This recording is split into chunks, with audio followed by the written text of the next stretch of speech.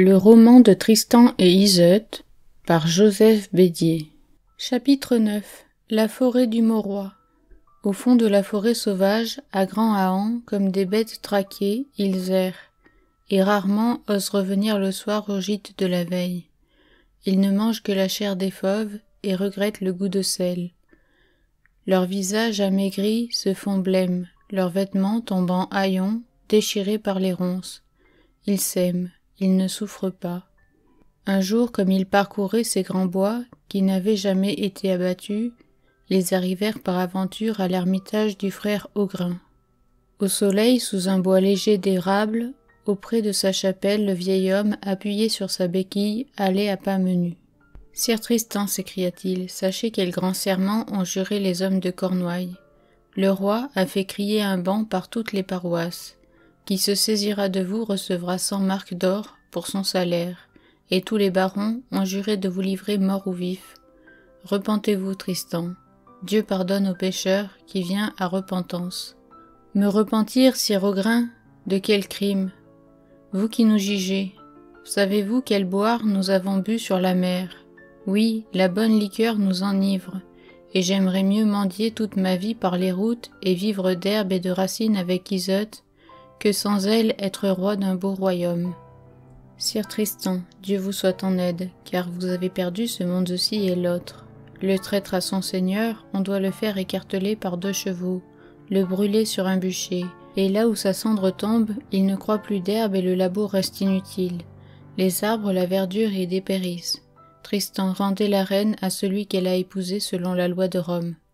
Elle n'est plus à lui, il l'a donnée à ses lépreux. C'est sur les lépreux que je l'ai conquise, désormais elle est mienne. Je ne puis me séparer d'elle, ni elle de moi.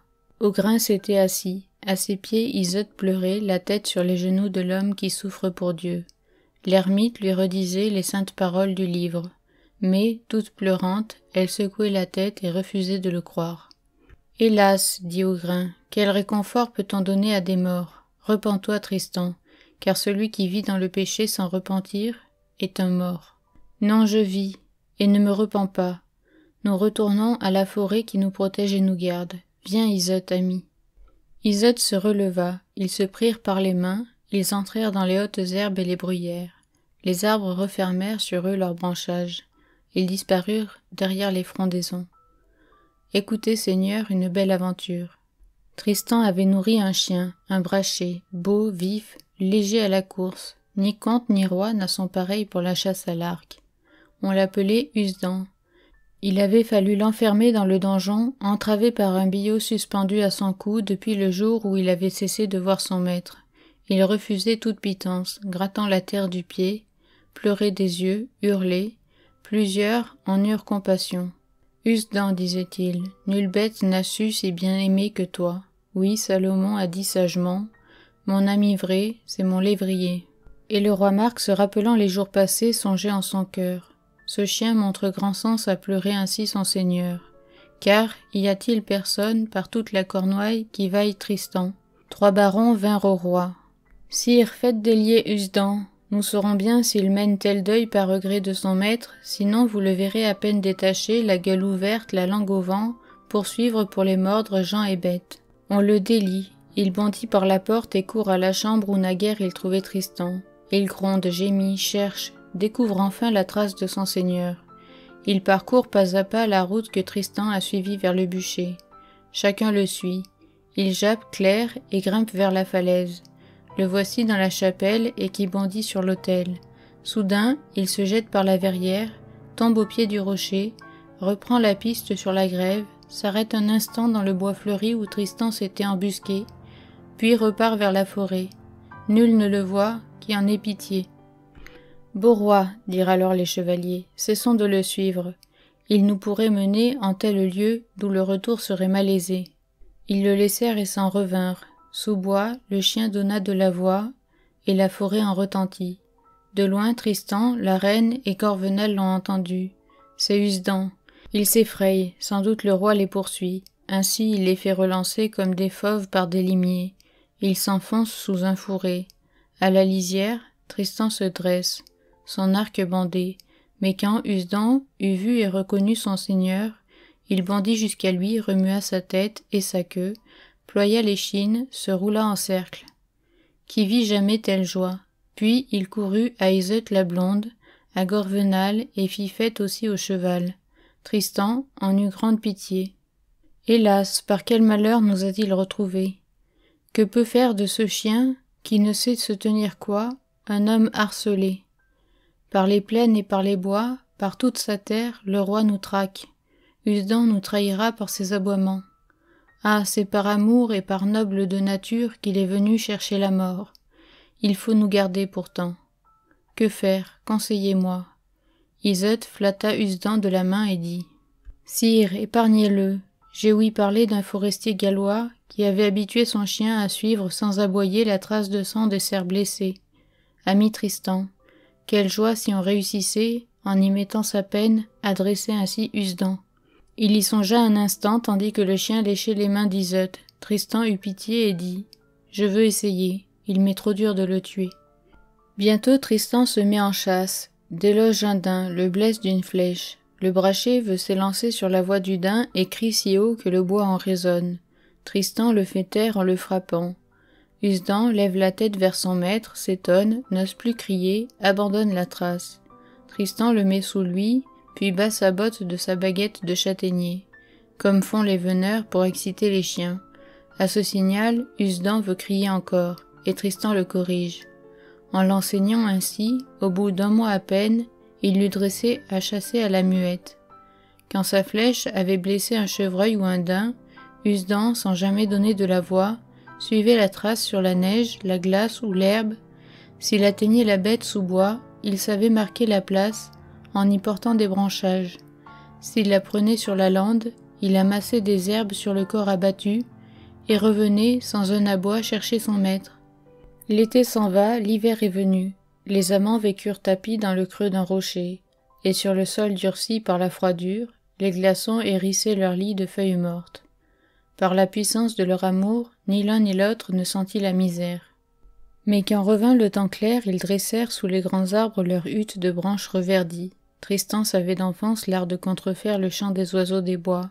À son gré, il imitait le loriot, la mésange, le rossignol, et toute la gente ailée. Et parfois sur les branches de la hutte, venus à son appel, des oiseaux nombreux, le cou gonflé, chantaient leur lait dans la lumière. Les amants ne fuyaient plus par la forêt, sans cesse errant, car nul des barons ne se risquait à les poursuivre, connaissant que Tristan les eût pendus aux branches des arbres. Un jour pourtant, l'un des 4 traîtres, Guénelon, que Dieu maudisse, entraîné par l'ardeur de la chasse, osa s'aventurer aux alentours du Morois.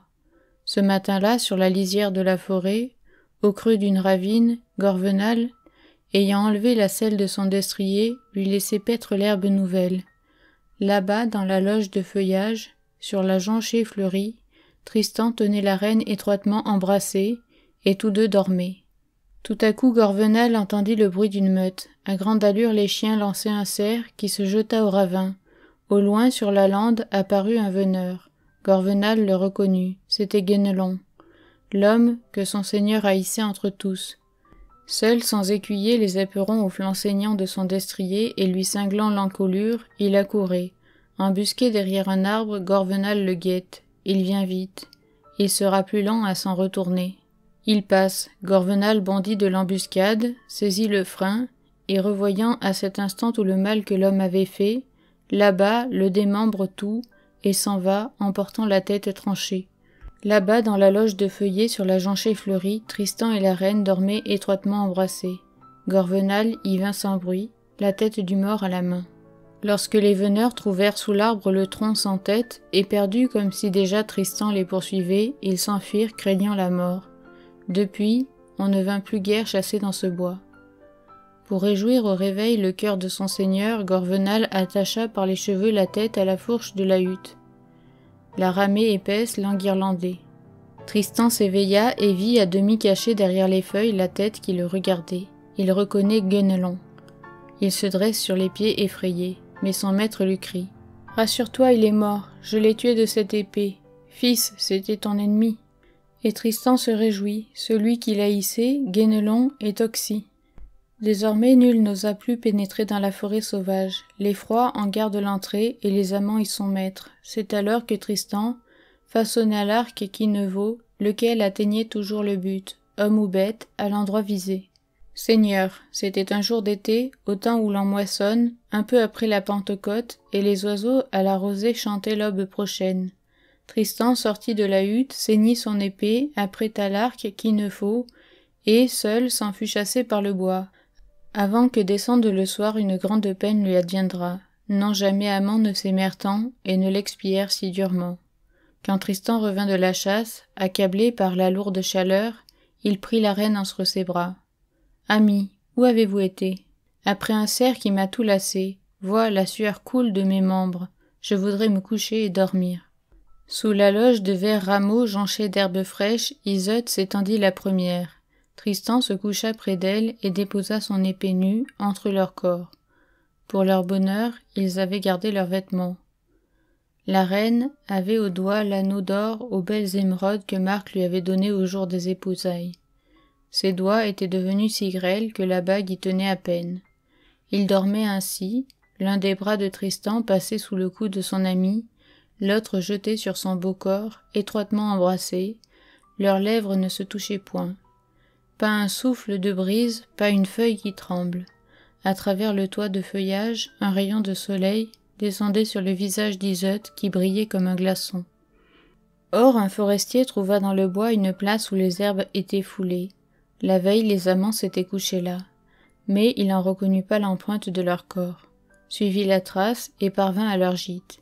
Il les vit qui dormaient, les reconnut et s'enfuit, craignant le réveil terrible de Tristan. Il s'enfuit jusqu'à Tintagel, à 2 lieues de là, monta les degrés de la salle et trouva le roi qui tenait ses plaids au milieu de ses vassaux assemblés. « Ami, que viens-tu quérir séant hors d'haleine comme je te vois, on dirait un valet de limier qui a longtemps couru après les chiens.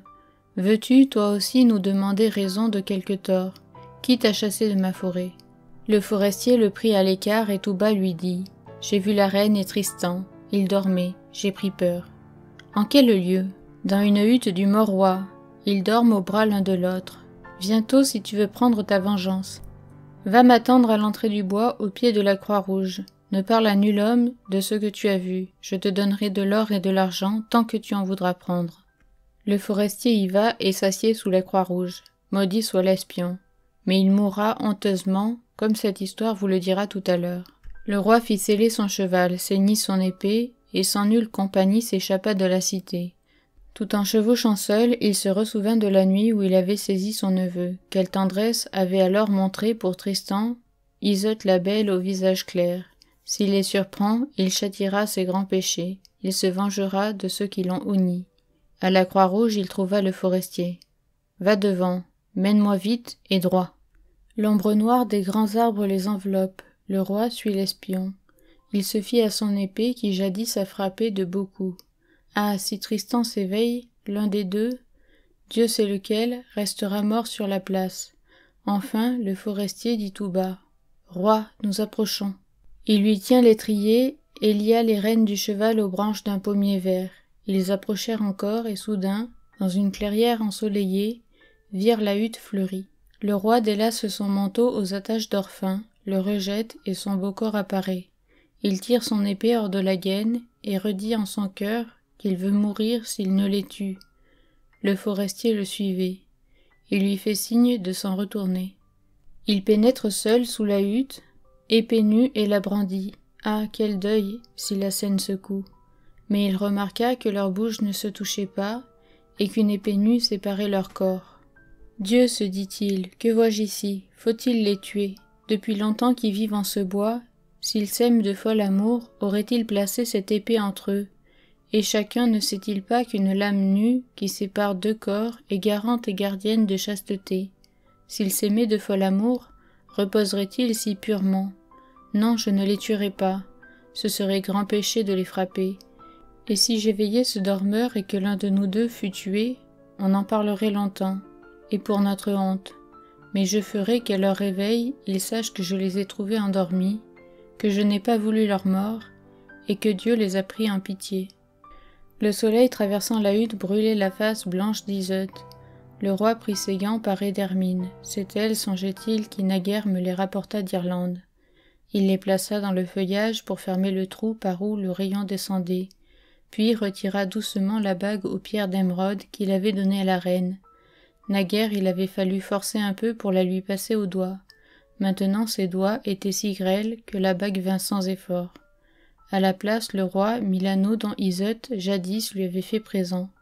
Puis il enleva l'épée qui séparait les amants, celle-là même, il la reconnut, qui s'était ébranchée dans le crâne du Morolt, posa la sienne à sa place, sortit de la loge, sautant en selle, et dit au forestier « Fuis maintenant, et sauve ton corps si tu peux. » Or Iseut eut une vision dans son sommeil. Elle était sous une riche tente, au milieu d'un grand bois. Deux lions s'élançaient sur elle et se battaient pour la voir. Elle jeta un cri et s'éveilla. Les gants parés d'hermine blanche tombèrent sur son sein. Au cri, Tristan se dressa en pied, voulut ramasser son épée, et reconnut à sa garde d'or celle du roi. La reine vit à son doigt l'anneau de marque. Elle s'écria « Sire, malheur à nous, le roi nous a surpris. » « Oui, dit Tristan, il a emporté mon épée. Il était seul, il a pris peur, il est allé chercher du renfort. Il reviendra, nous fera brûler devant tout le peuple. Fuyons. » Et à grande journée, accompagnés de Gorvenal, ils s'enfuirent vers la terre de Galles, jusqu'aux confins de la forêt du Morois. Que de tortures amour leur aura causé.